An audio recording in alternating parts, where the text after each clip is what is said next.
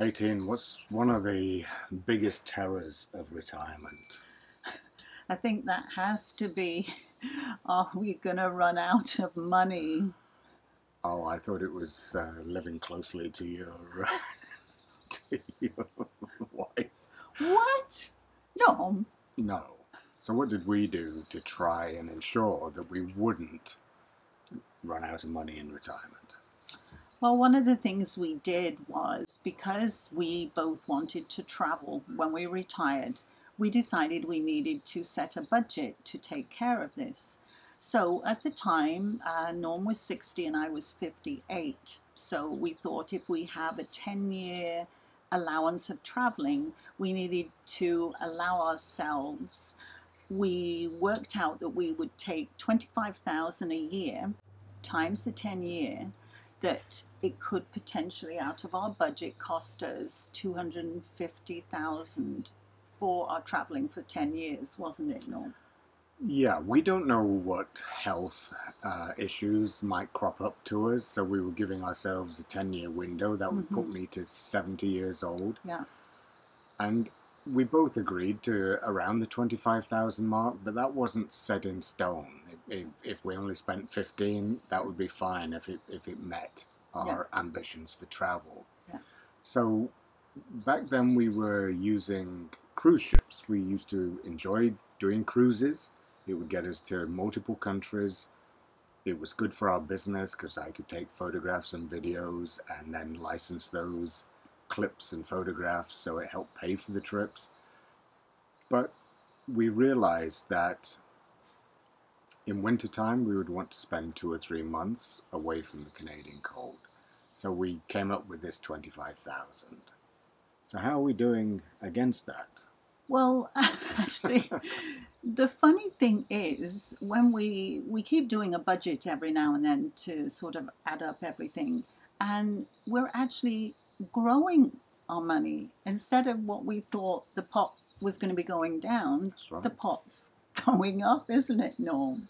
And we do these reconciliations of our net worth a couple of times a year just for peace of mind, because there's Mm-hmm. that nagging fear in the back of your mind that you're spending your money and you're running out of money. So we took, I think we've said this in other videos, we divided our capital in half, invested half of it in dividend paying stocks, some US, some Canadian, primarily through the TFSA, so it grows tax free, and we max that out. The rest is in cash just for a really good rainy day fund. Mm-hmm. So, for example, we kind of, to let people know, if they say had a chunk of money of like 250,000, if you were getting what we said about 4 to 5%, that would probably Yeah, generate maybe about 10,000 a year that would be topping up your money.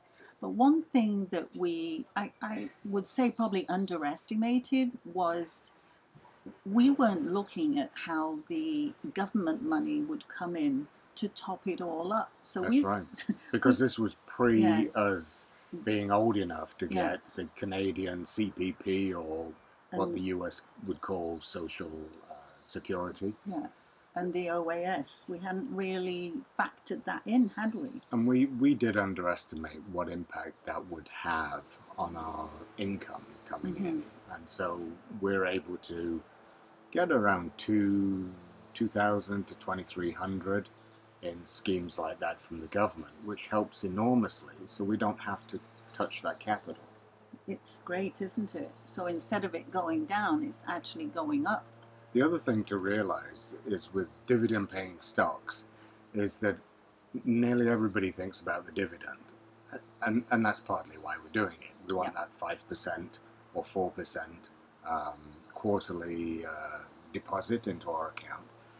But don't underestimate how dividend stocks have been growing over this last 15 to 20 years.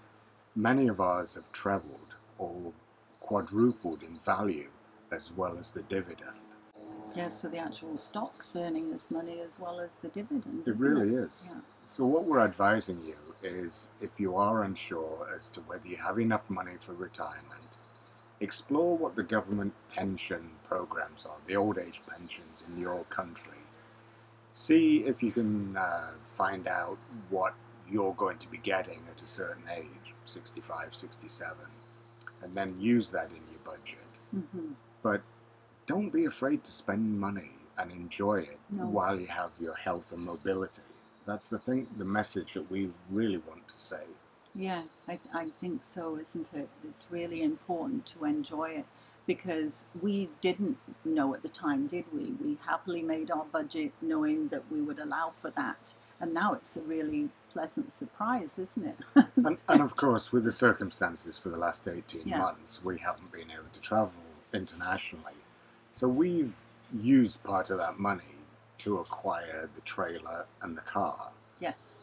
So that really hasn't blown the budget at all. In fact, it's under the budget that we've set. Yeah, and now they're becoming assets, aren't they? So now we've They got are. assets in our life too. Well, obviously the car is depreciating in value, but the trailer, because it's on a exclusive site, it's actually worth double what we paid for it. It's just great, isn't it? It really is. So we are saying don't be afraid to enjoy your life, and the money kind of will almost take care of itself, won't it? It will. Just we run our life slightly frugally. A difficult word to There's say. that word again, no. So we don't line up at the Apple store to get the latest iPhone or the biggest screen TV that comes out. We're content with what we have. And I think if you can do that, that's the recipe for your money to last longer in retirement. It is, isn't it? So to answer that question, no, No. our money isn't running out in retirement. No. And we should still have enough left if we wish to leave a legacy to our family, then it'll be there. But the power of compounding interest, dividends, and growth stocks, it's surprising. Yeah, should be able to keep us going till we're both in our 90s. Hey, Norm? Certainly you, teen. I probably won't get there. You've worn me out. Oh dear, we hope so. Well, we're just enjoying getting older together, aren't we? And it's great. So thanks for watching. We really appreciate the support that we're receiving from all of our viewers. Absolutely, and we hope everybody is keeping well. Staying safe. Till the next time. Bye-bye. Bye-bye.